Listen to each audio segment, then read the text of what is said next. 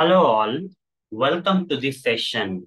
In this session, I am going to answer one of the Selenium interview questions.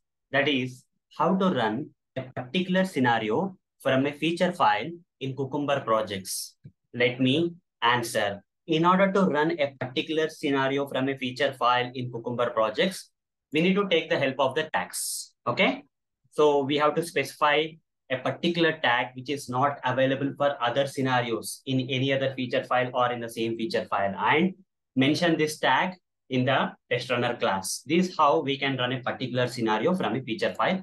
Let me practically demonstrate this for you. For that, I'll switch to this Eclipse IDE where we have the sample Cucumber framework or project.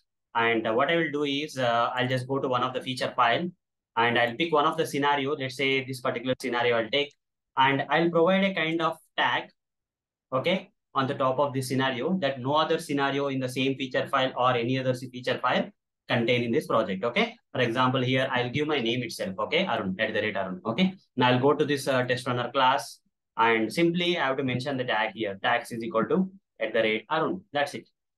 Okay. And put a comma here. That's it. Done. Now, only one scenario is there in my project, which is mentioned with this particular tag name as Arun. So when I run this test runner class, it will only run that particular scenario having this tag. So this is a way to do so. Okay. Only one scenario will run. You see, whatever the tag I mentioned, that tag related scenario is running. So let it run. As you can see, only one scenario got run. Okay. Only one scenario got run, which is mentioned with this tag name. So hope guys, you got the idea. I'll just remove this and just revert back to the normal way. I'll just remove this tag name from here. Fine. So hope guys, you got the answer for this question with the help of the tags, how to run a particular scenario from a feature file in the Cucumber projects. So that's all for this session. Thank you. Bye-bye.